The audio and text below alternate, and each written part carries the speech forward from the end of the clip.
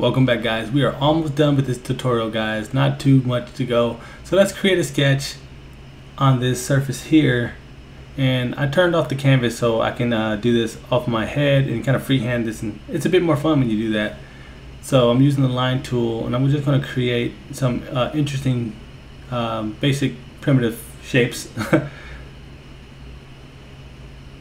I'm just having fun, and you guys can do whatever you want at this point because I'm actually not going off the reference. I'm just doing something I think that's pretty cool, fun and unique.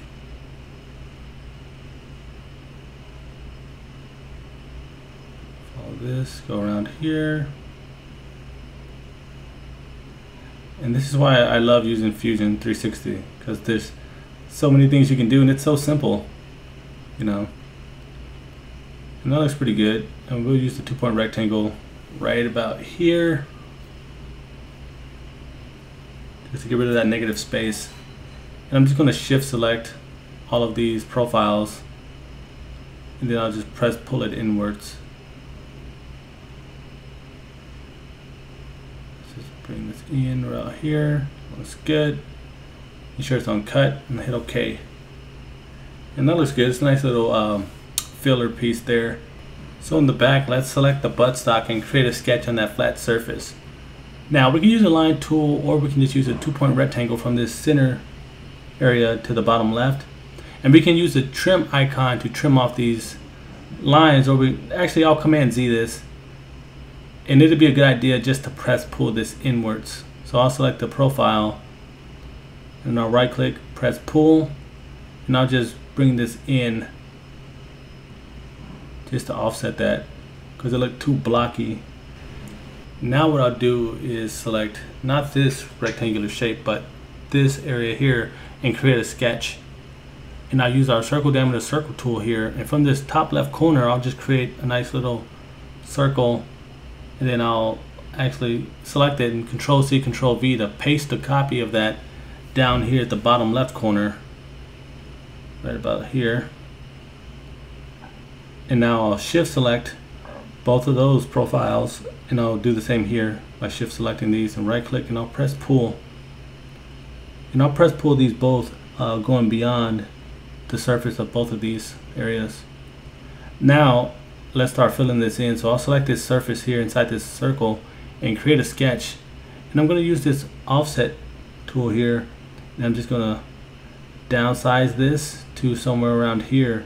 And before I do anything else, I will Control C to copy this size of the offset so I can repeat it up top. Now that that's done, I'll right click, hit OK, and I'll press pull this to somewhere about here. I'll leave it at join and press OK. And I could fillet this now, but instead I'll just cancel this and do the same up above.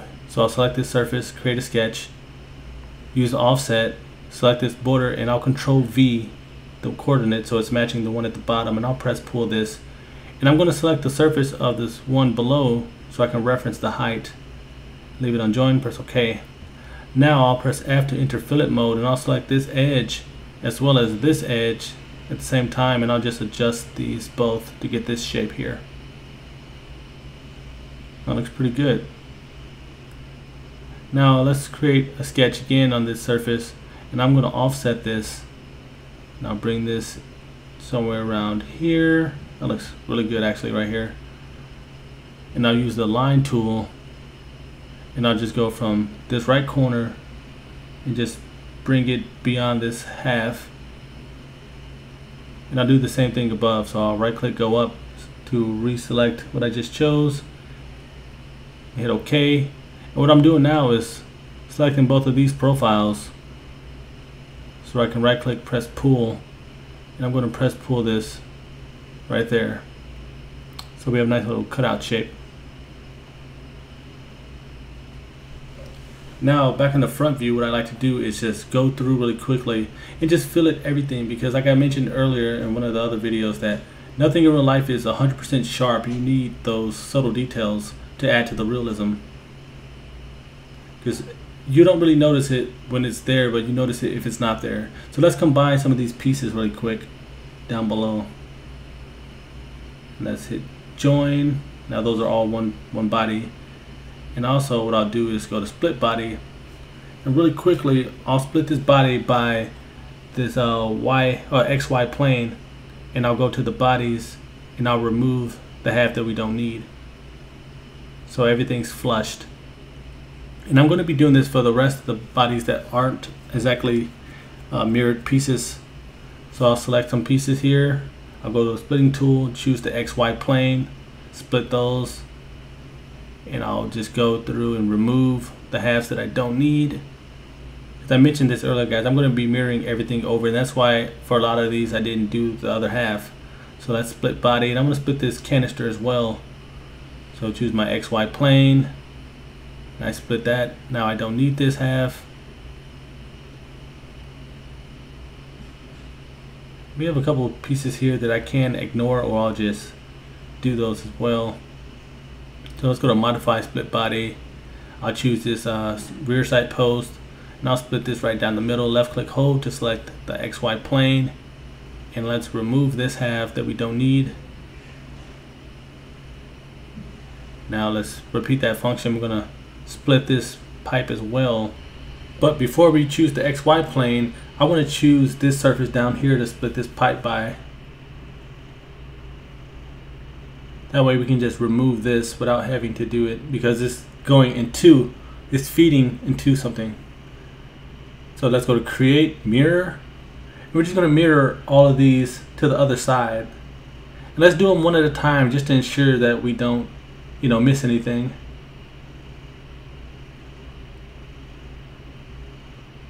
And we're just going to combine these two together. Now rinse and repeat. Go to create mirror. I'm going to mirror these, the handle and trigger.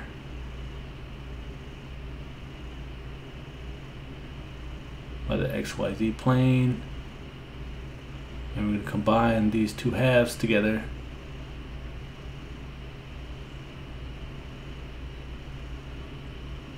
And hit join. Now, depending on what we're doing with this model, we might not want to combine the trigger together.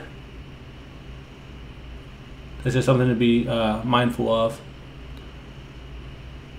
But we will combine the two triggers halves together.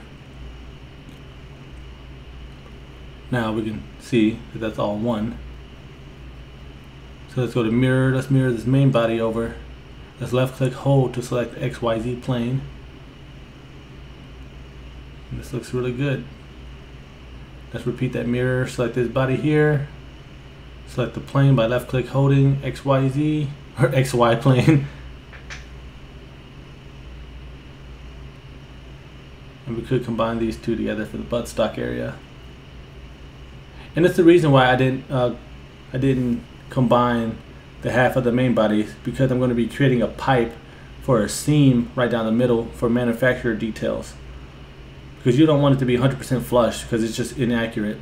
So we're going to go to create pipe, select these lines here, create a nice little size, and hit OK so we can cut that shape out of. And we're just going to repeat this all the way down the line, just where we see we need it to be done. And we could always Control C to copy these parameters so we don't have to keep upscaling and downscaling the pipe. We can just right click, go up, repeat that function, select where we want the seam to go, the pipe. And once we have it, we'll just select it and then Control V to paste the perimeter. You don't want it to be everywhere, you just want it to be in certain spots so it's noticeable. And it's the little details that really count when you're doing a project like this, because like I mentioned before, you don't notice it when it's there, but you notice it when it's not there. And that's what separates good models from bad models. It's the details that people don't normally see or notice. So we're going to go to mirror. Let's mirror this half of the rear sight post. Left click, select the XY plane. And then we could just combine these two. So there's no seam.